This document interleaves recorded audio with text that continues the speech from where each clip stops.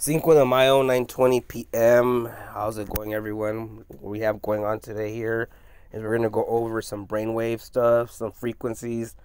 We're gonna look at waves and how that is all tied to all of existence and how we perceive existence and pretty much everything else. All right, so let's move right away up into it. Let's back up a bit right here. So brainwaves, neural oscillations or brainwaves are rhythmic or repetitive patterns of neural activity in the central nervous system. Neural tissue can generate oscillatory activity in many ways, driven either by mechanisms within individual neurons or by interactions between neurons. So, things that people ask: what are the four types of brainwaves? You have beta, alpha, theta, and delta, and gamma waves, and we'll go to that one. So brainwaves with EEG, these brainwaves are measured in terms of electrical activity over time and the relative dominance of different types of waves.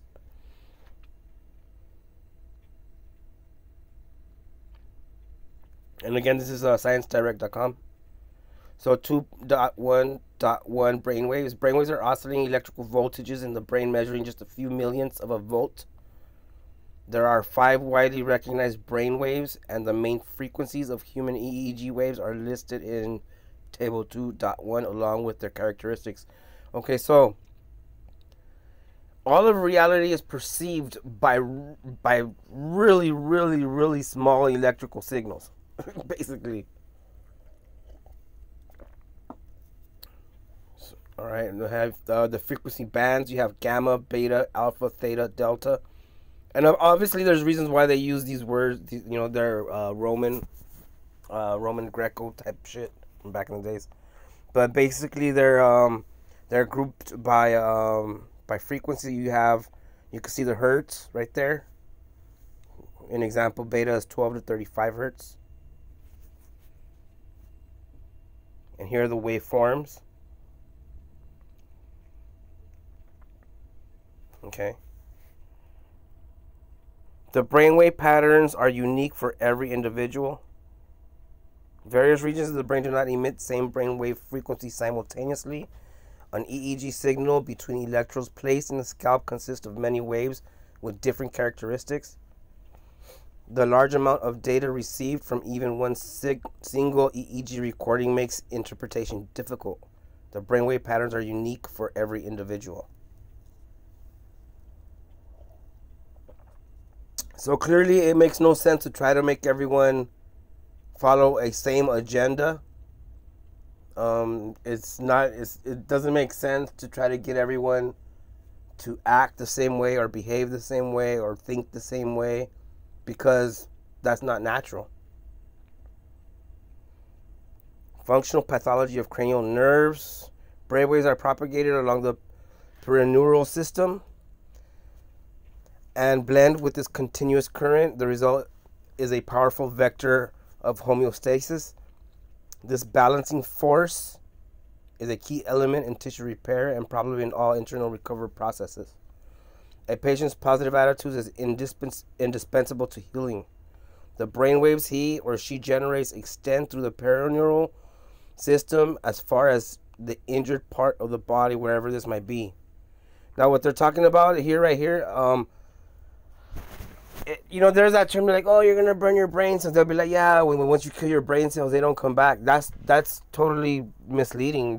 In fact, there's been many cases where someone has suffered some type of head injury, freak accidents or somewhat, and like part of their head is completely just off, and they're able to recover and still function and live life as normal as they can with the deformed head. But that has happened. So I know a lot. I've said it many times that the human mind is not in the brain. I've said a few things. I've also said there is no sound in the brain. I've also said that light is basically sound that your eyes can hear. And this is, and we'll get, as we get through this, you'll start seeing why I say these things. Okay, so let's back out of this. We already went over what are brain waves. Then we know there's different types of brain waves. We went over that. All right. Now it's known that, and as you see right here, I'm gonna stop right here, and we're gonna bounce to another one.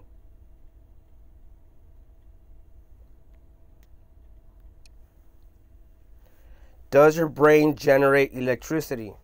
Now here's where I'm going to go over to where mainstream science intentionally misleads people. Okay, traditional electricity is generated by the motion of free electrons. And see how they say traditional? But the electricity generated by neurons results from the motion of sodium and potassium ions across the cell membrane. The electrical signals only help to transfer information from the cell body through the axon to the synapse.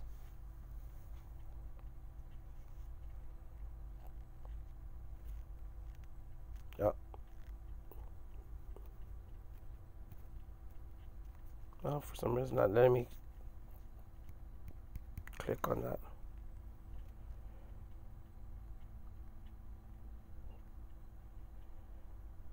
Rochester.edu. This was from 2015. You know what? Let's not go there because that's kind of far back. 2015 is too much. Let's go to the electrical signals. In an electrical signal, the voltage, current, or frequency or signal will be okay. So according what they're saying is this. They're saying on this last one. Where'd it go? Oh man.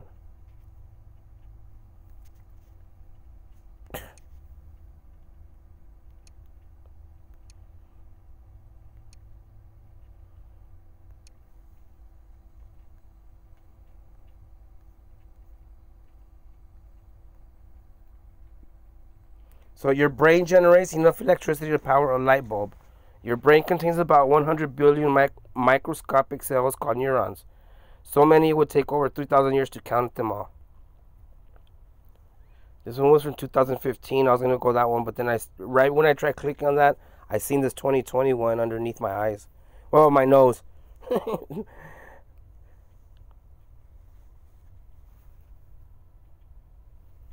How your brain makes and uses energy. As you guys can see, this is the University of Queensland, Australia. And it's the Queensland Brain Institute. Your brain is arguably the hungriest organ in the body, consuming roughly 20% of your energy each day. Most of that energy is produced by tiny structures inside cells, mitochondria, which break down complex carbohydrates from food into simple sugars. It's basically glucose, watch. Considering the brain is made up of around 100 billion neurons, that gives you any idea of how much energy the brain needs to survive, and the mitochondria are responsible for that, says Dr. Stephen Zurin of UQ's Queensland Brain Institute.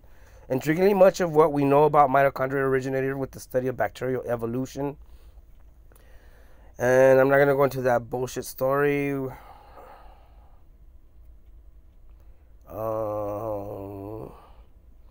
The next frontier is to understand the nanoscopic mechanics of how this occurs and to identify possible interventions to prevent mitochondrial.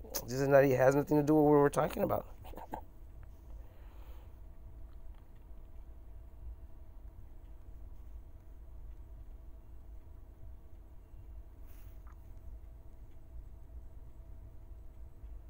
From a biological point of view, it is mitochondria that have literally powered the explosion of evolution in complex life, which is energetically demanding. Well, that's going in a different direction of what I'm leading to. So that's basically the energy. Okay, so as we see, let me back up. So the brain supposedly makes its own electricity, regardless of them saying mitochondria, bacterial, blah blah blah. That's on a whole different direction of any of this. Okay, but what they're trying to say is that it's not like traditional traditional electricity that's be outside of your human body, and it's trying to separate you and isolate you. What they're trying to do right there is trying to lead you to believe that since your brain makes its own electricity, that since it makes its own electricity, the mind must be isolated. That's the implication. If it's making its own energy, then it's isolated. It's making its own thoughts, right? And it's totally isolated. It's something within, without that, supposedly you would have no thought, or you would have, supposedly no consciousness, or no way of life, no form of life. And it says how your brain makes its own electricity. You go over and over, and they even tell that to the kids. Your brain makes its own electricity. But we all know that electricity is a circuit. There's no way that you could just make it on your own, and you're just and it comes out of. Obviously, the electricity is coming from other places, and it comes to you. Then your body processes it, and it's not just part. It's not just with the brain. It includes all the other parts to it. And so that's why when I said, like, look at this image right here, we see the imagery shows the human mind, the human silhouette with the mind, and you can see the frequencies are extending beyond the brain, beyond the boundary of the carnal body, and is radiating outwards towards into space. And I'm not talking about the type. When I say space, I mean it in its true form. I mean everything around us. I'm not talking about outer space or deep space or interstellar. No, none of that crap. All right. If anything, if I'm going to talk about any type of other space that's not physically where we exist, or I'll talk about the inner space. And by that, and here's what we're talking about: the frequency. That's for the inner space of everything. Okay. So the signals, as we've seen on that nice little silhouette imagery of how of electromagnetic or electrical signals and waves extending beyond the physical person. Here we have electrical signals. We'll look that up real quick. In an electrical signal, the voltage, current, or frequency of the signal may be varied to represent information. Any information may be conveyed by an analog signal. Often such a signal is measured in response to changes in physical phenomena such as sound, light, temperature, position, or pressure. And that goes for everything. The nervous system, everything.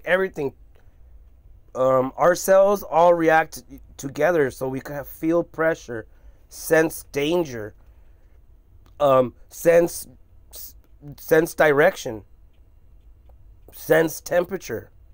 It's not just taste, touch, and smell. There's other senses that we have. What types of electrical signals? Oh, for some reason it doesn't let me click on that. Well, anyways, in signal processing, a signal is a function that conveys information about a phenomenon. Now, when they start using words like phenomenon, they're basically saying they really don't know.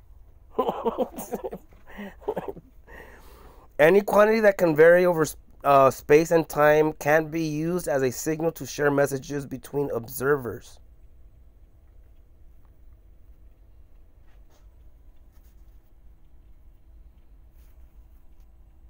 Okay, and so electrical signals of nerve cells, we'll check that one out. That's this one, National Library of Medicine.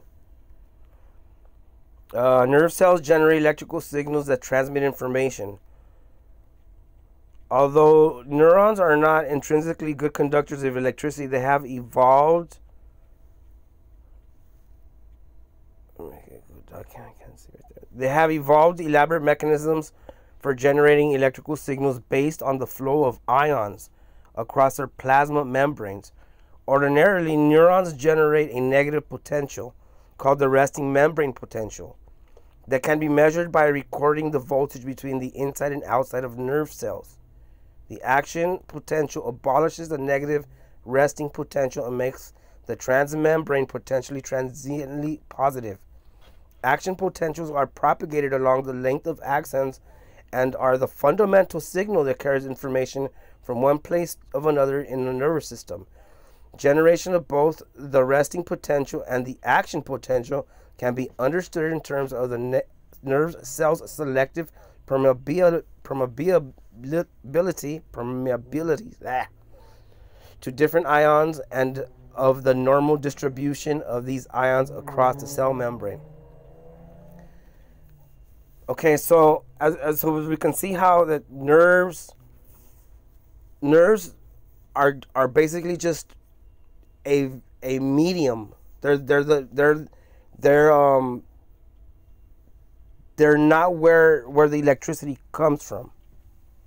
All right, they're not where the electricity comes from. And even though they say that the human brain makes its own electricity. See what I'm saying? They intentionally mislead people to get and to misconstrue these things. Okay. Now we have electromagnetic radiation. In physics, electromagnetic radiation consists of waves of the electromagnetic field propagating through space, carrying electromagnetic radiant energy. It includes radio waves, microwaves, infrared light, ultraviolet light, X-rays, and gamma rays. And there they go using the gamma. We already know that there's gamma waves in the brain. And all of this is based on, let me see, all electromagnetic waves are transverse waves, can travel through a vacuum, travel exactly the same speed in a vacuum, the speed of light, blah, blah, yeah. Now they're getting weird with it. Transfer energy from one place to another, can be reflected, can be refracted. So there's common properties to waves. And so these electromagnetic waves are around us. Okay? They're around the human body. At the same time, the human body is making its supposedly is making its own electricity.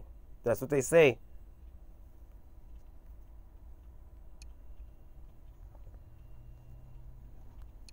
And then here we have the electromagnetic spectrum. The entire distribution of electromagnetic radiation according to frequency or wavelength. There's the frequencies. You can always look these up. Okay.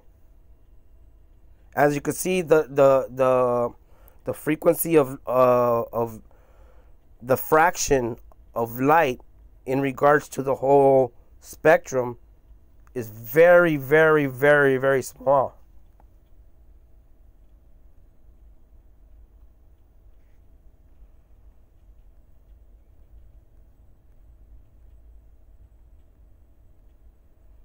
Electromagnetic spectrum. Imagine the universe. The spectrum is a range of all types of EM radiation.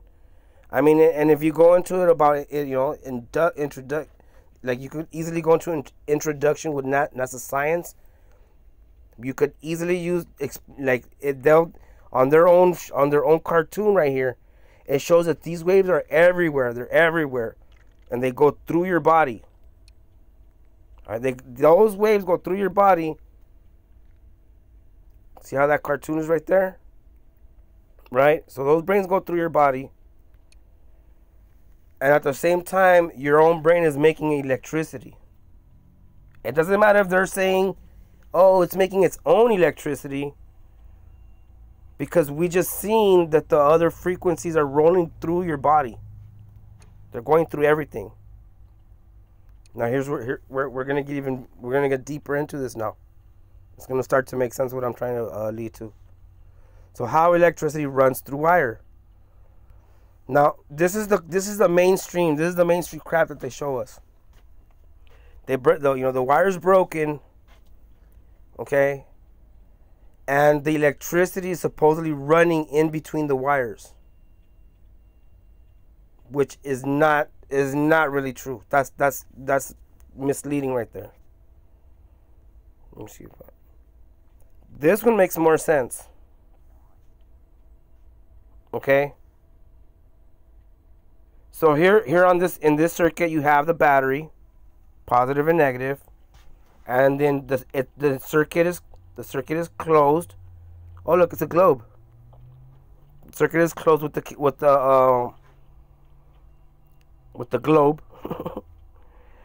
and as you see, oh, lost it there.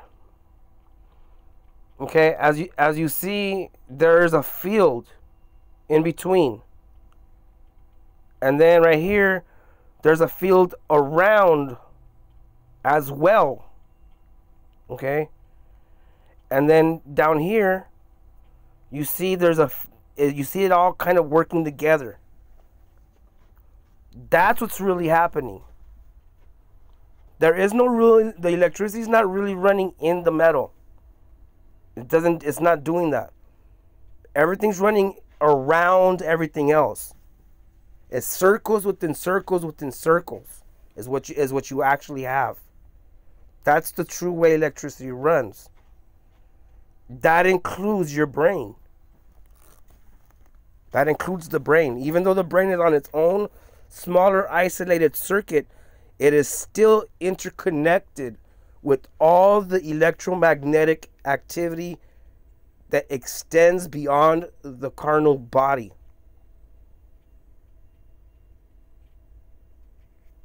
All right, you guys?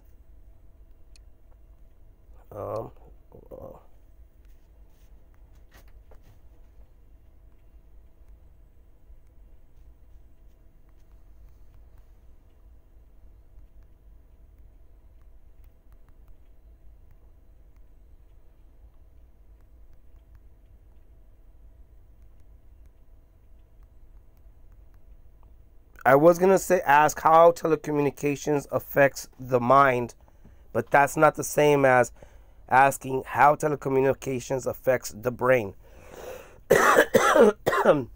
So the brain is actually what we're trying to look at right now. We're not worrying about the mind. I'm focusing on the brain, because there's this misconception, or this myth that the mind is inside the brain, which is not even true at all.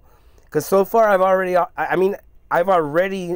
using their mainstream science have already disproven that myth already. Obviously everything is interconnected and everything is electromagnetic and everything has to do with frequencies.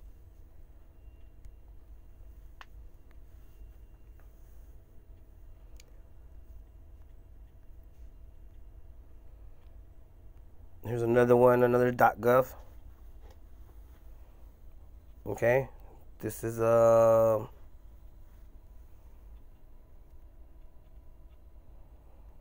Martin Cordy, PhD. This overview will outline the current results of neuroscience research on the possible effects of digital media use on the human brain, cognition, and behavior. This is of importance due to the significant amount of time that individuals spend using digital media. Despite several positive aspects of digital media, which can include the capability to effortlessly communicate with peers, even over long distance, and they're being used as training tools for students and the elderly, detrimental effects on our brains and minds have also been suggested. Neurological consequences have been observed related to internet gaming addiction, language development, and processing of emotional signals. However, given that much of the neuroscientific research conducted up to now relies solely on self-reported parameters to assess social media usage, it is argued that neuroscientists need to include data sets with higher precision in terms of what is done on screens for how long and at what age. So basically that's what they're I'll go a little bit further. 111 years ago, E.M. Forster published a short story, The Machine Stops, 1909, the Oxford and Cambridge Review, about a futuristic scenario in which mysterious machines controls everything, from food supply to information technologies. In a situation that evokes internet and digital media events of today in this dystopia, all communication is remote and face-to-face meetings no longer happen. And we all know, on the side of that, on a side note to that, we all know that they used that whole COVID-19 thing to implement this digital type of stuff. All right. So moving forward, the machine controls the mindset as it makes everybody dependent on it. In the short story, when the machine stops working, society collapses. Okay. Now, if you want, here's if you want to start everything over, first you get people to burn their books, throw their books away, and to rely on and depend on easy-going, easy-using technologies where, like, you don't have to depend on a physical book or physical money or physical value of anything. And then all someone has to do is simply turn off the switch. And by the time that everyone realizes that there is no real true history to back up anything that once someone believed, it's too late. And now you're stuck in a new world order. So moving forward, the story raises many questions still relevant today about the impact of digital media and related technology on our brains. This issue of dialogues in clinical neuroscience explores in a multifaceted manner how, by what means, and what possible effects digital media use affects brain function for the good, the bad, and the ugly sides of human existence. So as you guys can see, where I'm not the only one that that clearly understands that. I mean, it's not if or it's totally established. Okay, digital media or telecommunications in all its forms affects physically and mentally, cognitively affects human beings. Okay? It overrides the nervous system is what they're saying. Let's just cut the chase, cut the chase. Fuck the bullshit. Let's just get real. They're saying that telecommunications is intentionally engineered and designed to override the human nervous system. Okay, the human mind is not in the brain. Okay, the human mind is not in the brain. Electrical signals and electrical waves disprove that myth. The human mind exists beyond your body. That's why you can sense things. You can sense danger. You can sense temperature. You can sense sense direction. North from south. And most, if you're walking around and you're staying aware, you can easily remember north and south, east and west. And that's and the whole north and south obviously is a sense that's tied to polarity. And specifically the polarity of the plane of existence which we experience reality on. All right. So hopefully you guys get a better understanding about what telecom is and why it's been broken down into bits and then now being sold. Information technology is proof that atomism has like evolved into some insidious form where they're able to literally grab information, chop it up, and sell it in bits. A gigabyte, a terabyte, megabyte, like this goes on and on. Okay? So, I mean, when you guys watch mainstream media, that's something, I've already pointed out the Smith-Mundt Act. I've already pointed out how the Patriot Act opened us up to shit that the Smith-Mundt Act is affecting us with now. And it's all relative now to the SDG Media Compact and the UN 2030. I've tied it all easily that to the telecommunications, the telecom giants are definitely, absolutely 100% tied to central bankers. They own that. They own all that technology. They own that. They own the infrastructure of all that technology. I could pass by a central office and point out that central office at one time was just called something else, but that central office has always been there. Like right now, okay, there's one in Bixby, in Bixby Knolls that I'll pass by, and maybe tomorrow or something as I'm passing by there, I'll take a picture of it. It's right now it's the Frontier Central Office. Okay, before that it was the GTE Central Office, and before that it was the Pacific Bell Central Office. It's the same building and same medium, same part of the same infrastructure, but it's owned by these central bankers. And in fact, these central bankers have owned all these lines since the telegraph. All right, AT&T stands for American Telegraph and Telephone. When the bankers first started moving money, and you go back to see Western Union, right now when you go to send money through Western Union, and it's an electrical signal. It's an electrical signal. All right. Back then, they would transfer money with telegraphs. The telegraph system was totally put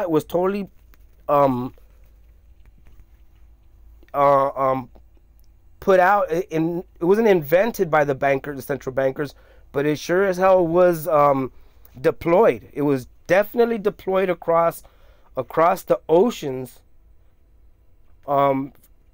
In the 1800s, specifically for banking purposes. Okay, so so like I said, it's real simple to tie this all to the UN 2030 and the central bankers. They own they own the space. Okay, they own the space that has easy access to your inner space. Do you guys comprehend that? Or do you guys even science, bro?